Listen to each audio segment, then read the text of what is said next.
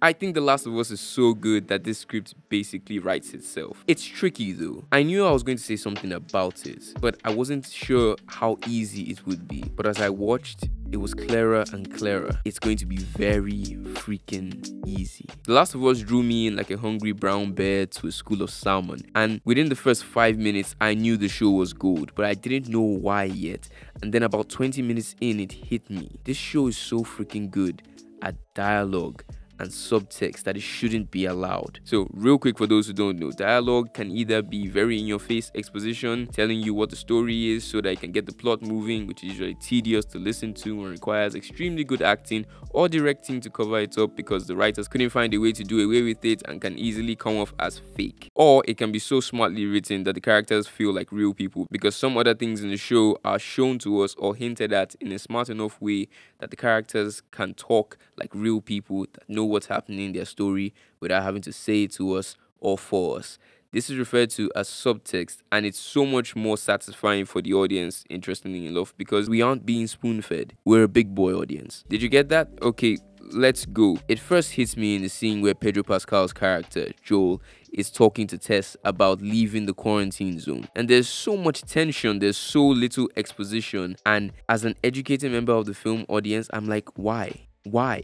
Then it clicks. You see, just a couple of minutes earlier, we see this. And we already know it's dangerous, even illegal to leave the QZ without even being told. And my usually spoon-fed by superhero movie brain is going, exposition. Where's the exposition? While also feeling like, but understanding the story without being explicitly told feels good though. And then I pause. How long exactly have Craig Mazin and Neil Druckmann been doing this to me? And then I realize, from the very beginning. Now, to start with the episode, there's a scene where two scientists are being interviewed on TV as they discuss their points on what they think the next pandemic would be. The first scientist says something about viruses and airplanes, and the second one is like, nope, what he's terrified of is a parasitic, mind-controlling fungus getting strong enough to infect humans due to the earth getting warmer. And we are gripped by his delivery of his assessment of the situation. And I don't know if this is in the game or if it was added in now, but wow, this is good. Yeah, of course, us post-2020 COVID era real-life humans are probably slightly amused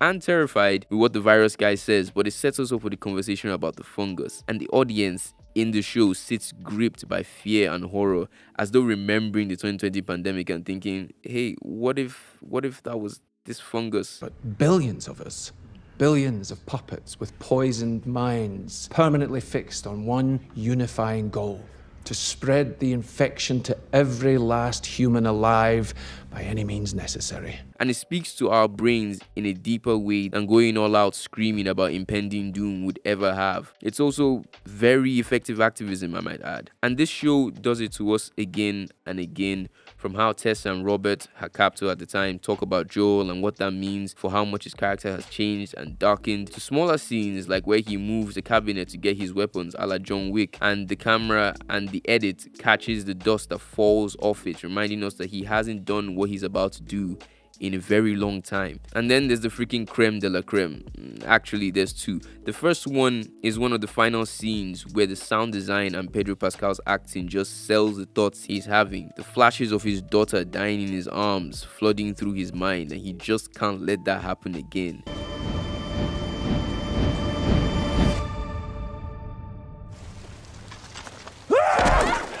And then this show has the audacity to keep this level of greatness till the last scene. So it's established before that Joel listens to the radio for cues, using the decades the song came out as a code. A song from the 60s means nothing's in, 70s is new stock, and 80s means all hell's about to break loose. And so Joel, Ellie, and Tess head out into the wild, and Joel misses the last radio signal. And when we are taken back to the radio, it plays Never Let Me Down Again, a song by Depeche Mode, which is a song that came out in 1987.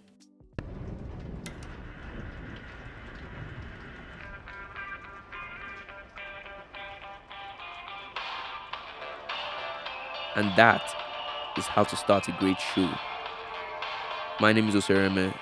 This is Cards and Reels, and make sure you're subscribed, and I'll see you next week or sooner. Take care, everyone.